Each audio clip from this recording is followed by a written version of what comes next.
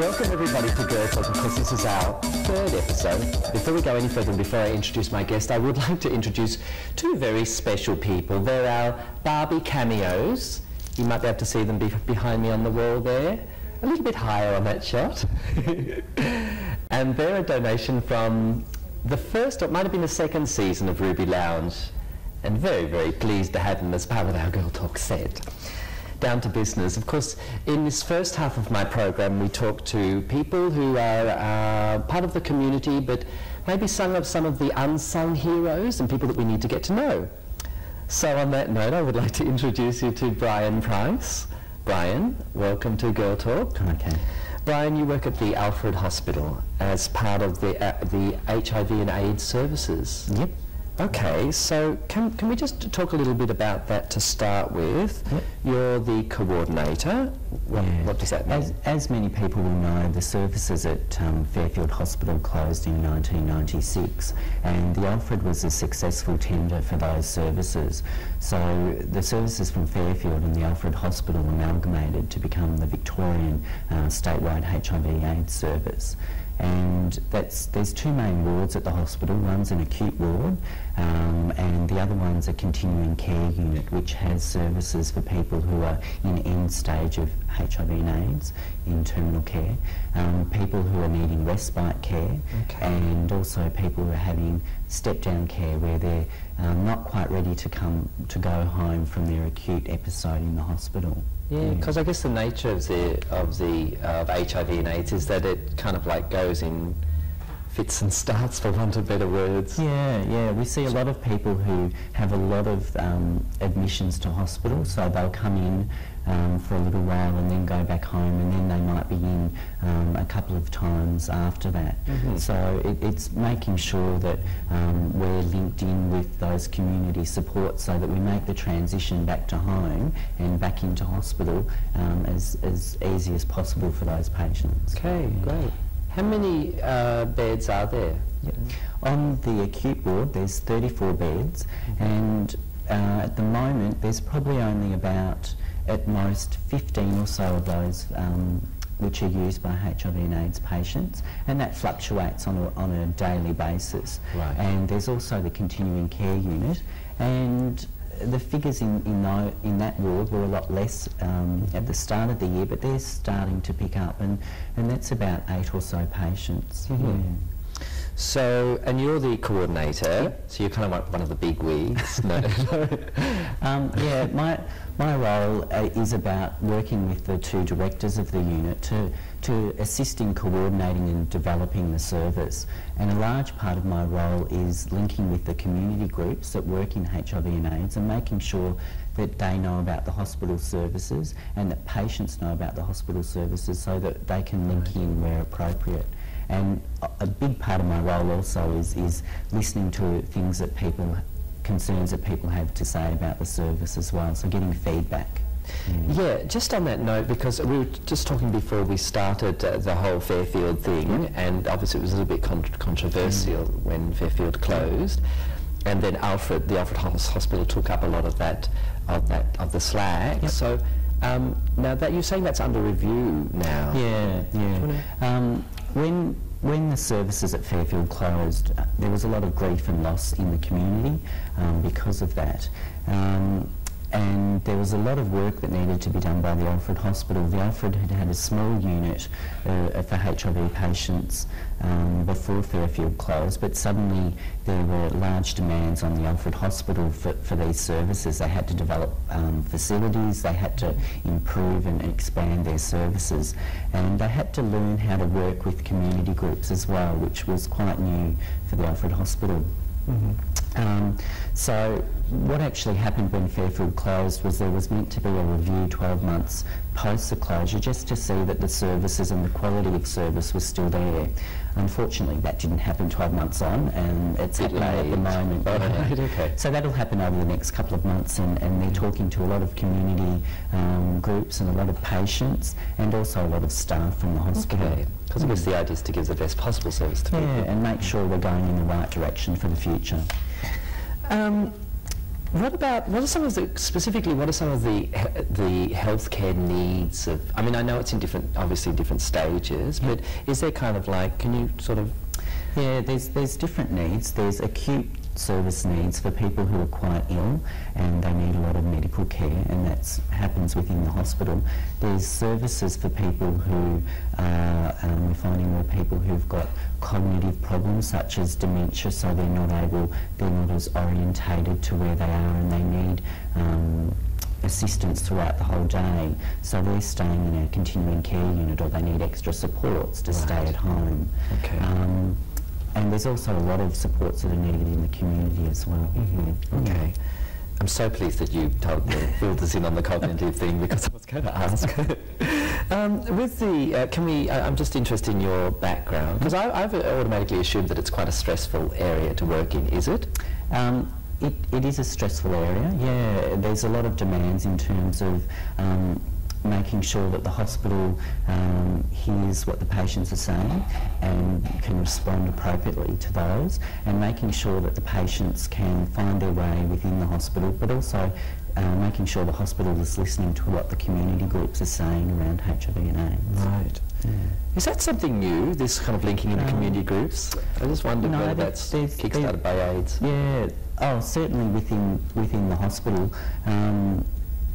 The coordinator position has been at the Alfred for quite a number of years, and that's come out of really the need to be able to link with those groups who are quite active and around HIV and AIDS. Sure, yeah. We're all very informed.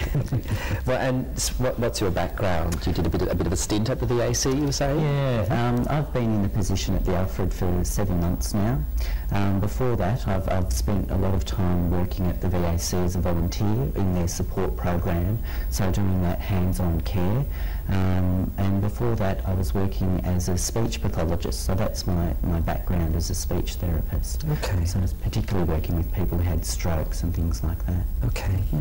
And can you talk a little bit about, because I think that you probably have quite a good perspective of the progression of HIV and AIDS, and it's been, what, 12 years now, or something like that? Yeah, a bit longer. So a bit longer than that. Can you talk a little bit about how you've sort of seen the progression of the virus? It's changed quite a lot recently with the introduction of combination therapy, so new drugs which are helping people to stay well for longer. And what that's meaning is there's a need for the change in care. So there's less people dying from HIV and AIDS, but there's people living longer, so the impacts of things such as poverty is a lot more, and there's also people who are having different side effects from the treatments and the issues of those. And I don't know why I wrote down this question, because I automatically assumed that the health establishment are the big baddies. Obviously they're not, but I just wondered whether you've noticed any kind of change in attitudes with the bureaucracies, the health bureaucracies. Yeah. Certainly there's changes happening at a state and Commonwealth level. Hepatitis C is becoming involved in the HIV funding as well, and is impinging on the funding levels for HIV and AIDS. So Hep C actually is fairly fatal for people that are HIV. Is that right? HIV positive? Is that right? There's a number of people with HIV and AIDS who are also co-infected with hepatitis C, and there's a lot of issues around certain treatments and the impacts that they have on the hepatitis C treatment as well. Right.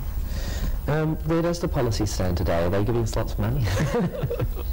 It's so crass. I'm sorry, I didn't mean to be. Part of that is around the review, and we're looking at what the review sets out in terms of implications for service delivery in the future.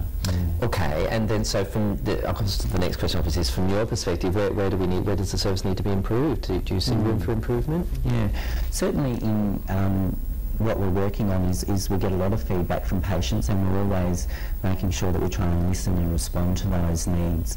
One of the issues that has been coming up a lot for patients at the hospital is around the food services, and the hospital has responded to that by...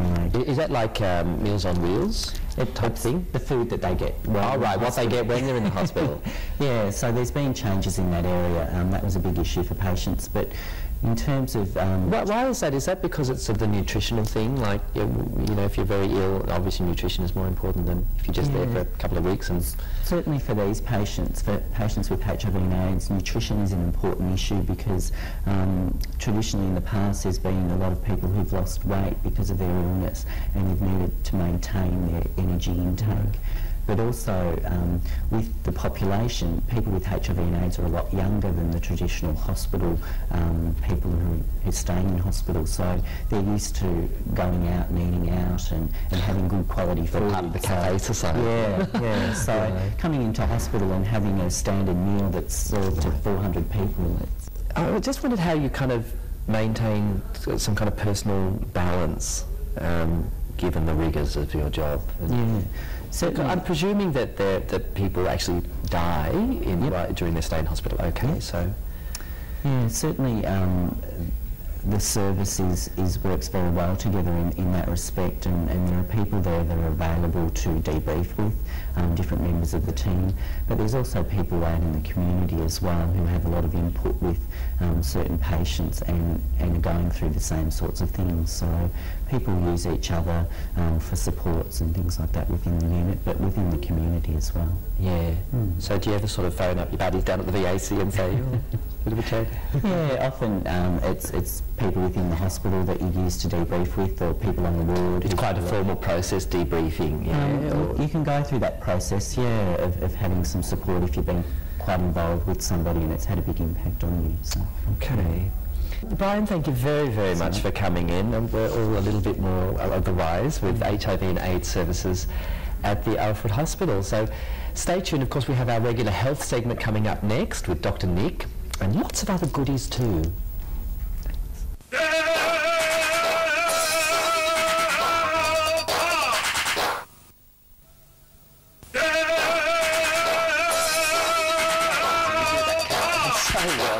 Welcome back, everybody. This is yet another medical segment with Dr. Nick. Welcome again to Girl Talk, Dr. Thanks, Nick. Now, be sure to look out for the continuity in these segments, but down to business. Today it's all about STDs, or sexually transmitted diseases. What are some of the biggies that some of our viewers may have heard of? Gonorrhea, I think, would probably be the biggest one. Biggest STD, other than the ones that people, rather than HIV, hepatitis A, hepatitis B, there's gonorrhea and chlamydia would probably be the two biggest chlamydia, STDs. really? Yeah. Because these actually go in waves, don't they, in terms of infectious rates? Is that right? Yeah, they occur in epidemics. The people they tend to spread through the community, that go up and down the infection rates, yeah. Okay, so now gonorrhea is actually referred to as dribbly dick, isn't it? Yes, exactly right. So pussy penis also. What's that one? Pussy penis also. Nice repetition of the P word there. It's very poetic, this segment, isn't it? So, and now that obviously means that there's a little bit of excretion from the penis. Yeah. That's how people will know if they have gonorrhea? Well, if people are going to develop symptoms, they'll get sometimes like a milky, creamy discharge from the tip of the penis. Uncomfortable involves you too much, yes. And some burning and stinging when you pass urine. That's if it's in the penis, but it also can be caught in the throat and also in the anal canal. So okay. And this is sexually transmitted through what? How do we need to know? Just about any sort of direct contact, really. It can be oral sex, even sort of direct rubbing of people's genitals. It doesn't need to be sort of unprotected anal sex or anything like that. It really can be really basic sort of contact can spread it between people. I think sometimes people don't realise that they're thinking about safe sex, that they're thinking, well, it was just oral sex, it was safe sex. But that term safe sex in that setting is usually referring to HIV. Oral sex is a perfectly good way of transmitting gonorrhea or chlamydia. Okay, so we can treat gonorrhea? How easy is that to get rid of? Well, the first thing is to diagnose it, I suppose. Okay. If somebody develops symptoms, they'll go along to their doctor, swabs taken, a urine test usually, and then the treatment can be given on the spot often. Okay. Now, what do we look at first? I've got a few props here. People, I've noticed that people are really scared about getting swabbed. They've heard, They should be too, no. Schoolboys sort of frighten each other with terrible stories about umbrellas and spikes and things like that. But it's in fact a really basic test. So I brought a swab along. Okay. It looks very long, but basically this little tiny cotton wool bud is put just into the tip of the penis like that. How far does it have to go in? Just that far? Oh, about a centimetre, something like that. So safe to say that it's a little bit uncomfortable, but it's not unbearable. Exactly right. Okay, so it doesn't go all the way down. No, exactly right. In the old days, to test for chlamydia, it used to have to go in 3, 4, 5 or 6 centimetres, but that's completely out these days. Okay. So it's not a hell of a lot of fun, but it's not too bad either. You know, this is just this little graphic is just like a Renaissance painting. Isn't it just like Leonardo da Vinci's paintings? Because he was quite anatomical, wasn't he, in some of his earlier stuff? Yes, we like to get Botticelli to do anatomical drawings for us. Yes. Yeah, I'm very impressed. So now that's with gonorrhea. What are some of the other ones we can? I'm astounded by chlamydia. I had no idea that was such a. There's similar sorts of infections actually. They're both bacteria. They can infect the lining of the urethra there. They can cause an anal infection or a throat infection. Right. The main thing about those two is it's really important to diagnose them because they can be treated with a single dose of an antibiotic. 1 or 2 tablets, it's absolutely completely gone. So that's why we're really keen on people getting diagnosed for those conditions. Okay, so people just need to look at it. There's a bit uncomfortable urinating, and they can just go along and see you. The other thing is that people can actually carry those without symptoms. So it's a good idea every now and again to go and see your doctor and ask them to do a set of swabs, something like that, just to see if you're carrying these infections. Really, as a regular thing? Yeah, I think as a regular sexual health checkup, you know, a couple of times a year, something like that. It's a really good idea. It's better to be safe than sorry, Absolutely. really, isn't it? So now, there's some other, just in the last minute, because of course, I wanted to look at Hep C. Yeah. We've got very much time. We've got it's something that people ask you a lot about, but Hep C is basically transmitted by blood. So it's mainly injecting is the main risk that people have from hepatitis C. So clean needles and syringes, safe injecting practices, absolutely sterile equipment every time is the important thing for prevention of hepatitis C. Okay, and so once again, it's if you suspect, you should see your doctor, consult. Yeah, or the AIDS Council or the Hep C Council have all got information about hepatitis C and how to avoid getting it. Okay, and we should say, Dr. Nick, that you're actually from the PLWHA, it's called the clinic. The Centre Clinic. The Centre Clinic in Ackland Street. That brings us to the end of another one. Isn't it exciting? They'd never know that they're taped all at the same time, would they? Thank you. See you next time. What are we looking at next time? See you next week. Erectile dysfunction cannot be wait. This campaign was originally developed by AFAO, which is the Australian Federation of AIDS Organisations, of which the Victorian AIDS Council, like AIDS councils in every state, are members. It will be implemented in all states, similar to the way it's being done in Victoria. So it is truly a national campaign. It's not just Melbourne-based, although we do give it a certain local flavour by adding particular resources or activities that we think will enhance its visibility in the state and its effectiveness.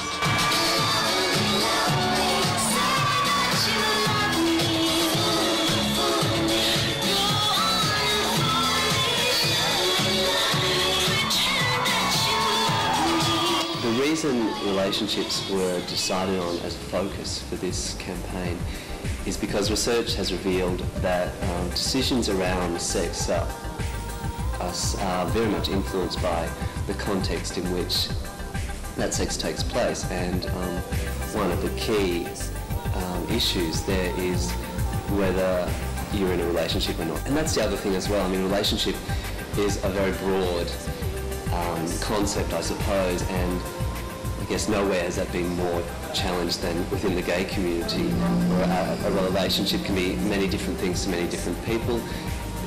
People can have a number of different relationships at the one time. So in some ways this campaign is also to get people to talk about what relationships are and how they negotiate relationships, those kind of things.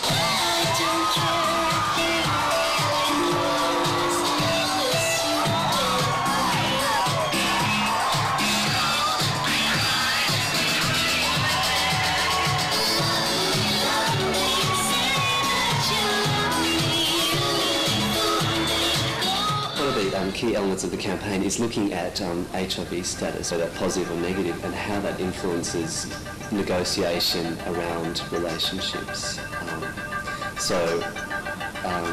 It's looking at 3, I guess, different kinds of relationships. The first is relationships where both partners are HIV positive, the second one when they're both HIV negative, and a third group where there's one of each.